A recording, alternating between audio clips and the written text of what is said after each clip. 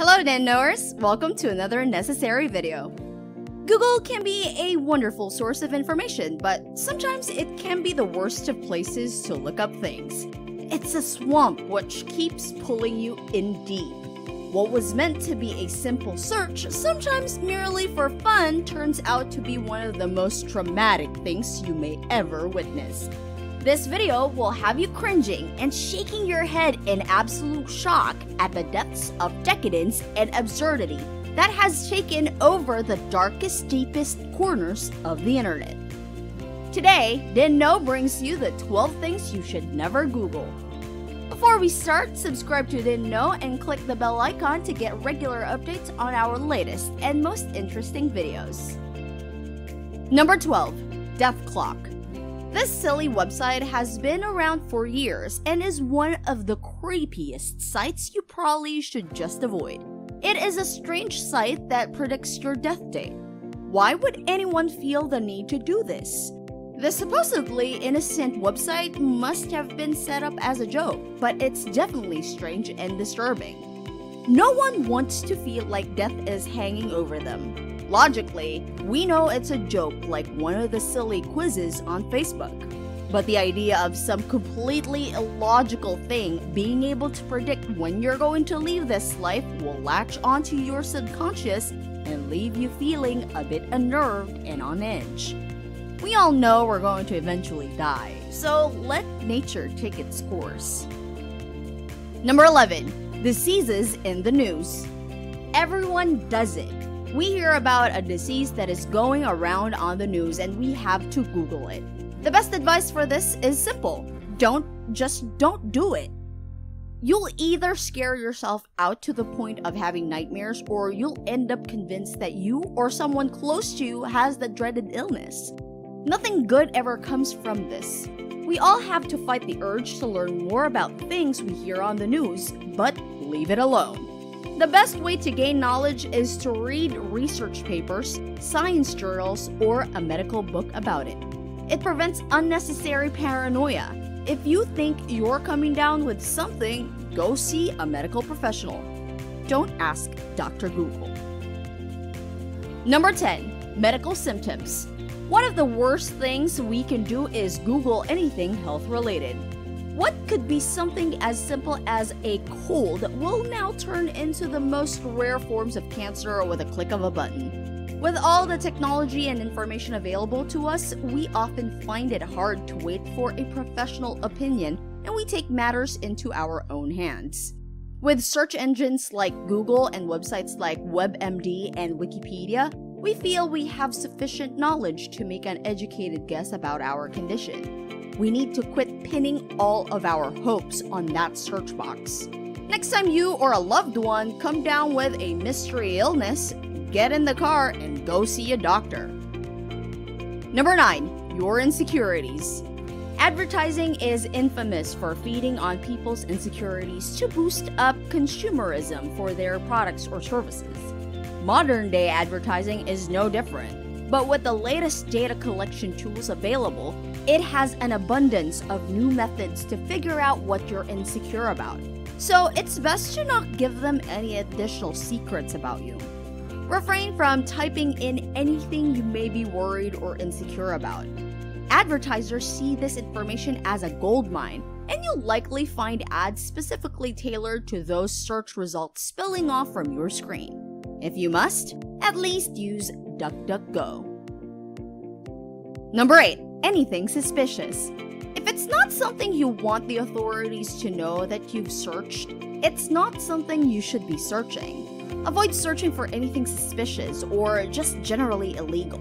These queries can come back to bite you. You may have heard about the user who Googled pressure cooker bomb and backpack. Although it was a simple case of curiosity killed the cat, the police still showed up at his doorstep after he made those inquiries on a work computer.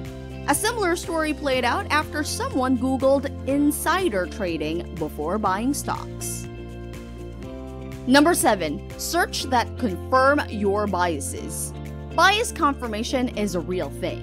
It's an incredibly easy trap to fall into.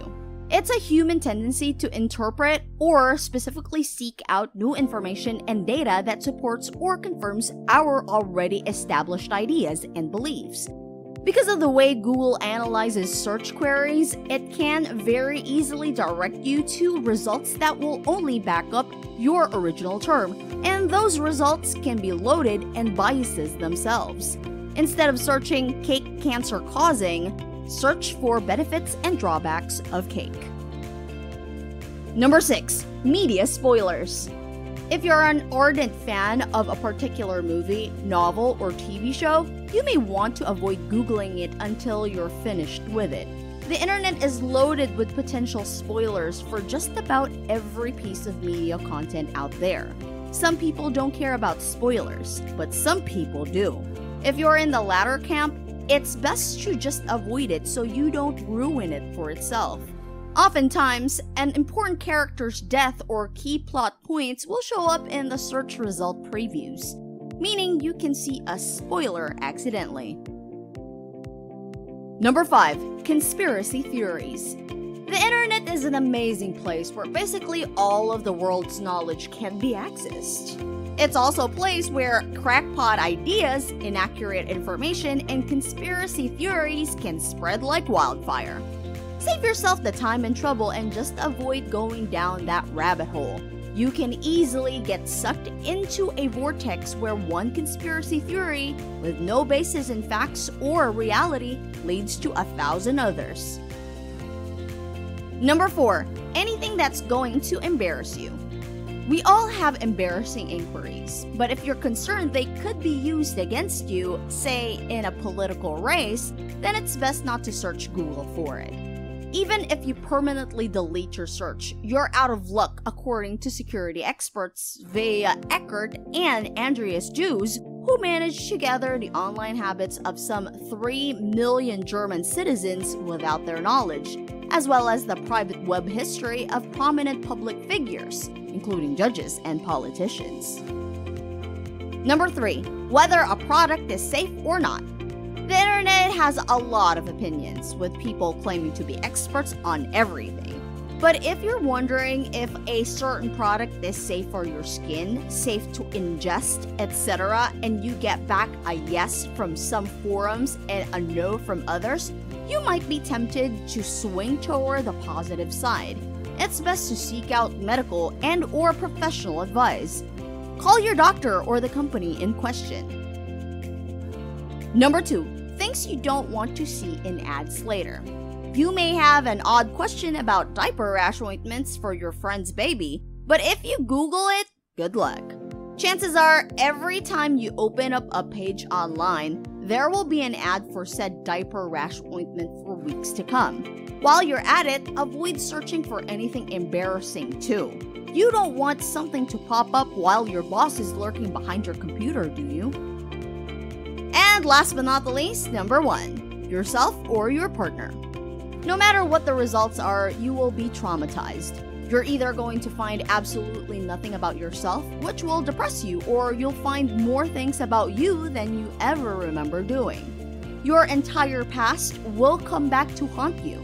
It's even worse when you Google your partner. Even if you don't find anything, you have now opened the gate of mistrust and suspicion. This will never end well. So the next time you have the urge to Google either one, put the keyboard down and walk away. Don't let Google trip you up. Google is an amazing tool, but like anything else, it can lead you down some scary roads. You could end up in corners of internet hell. Google has some filters which we would advise adding some yourself, and by not searching these things. Next time you are looking at the Google search box, think carefully before typing. So guys, which hoaxes, memes, or mistakes have you ever Googled? Do they still come back to haunt you? Or are you one of those people who enjoy searching for such things because they don't scare you? Let us know your answers in the comments below. Subscribe to Didn't Know and click the bell icon to stay tuned to our latest videos. As always, if you didn't know, now you do.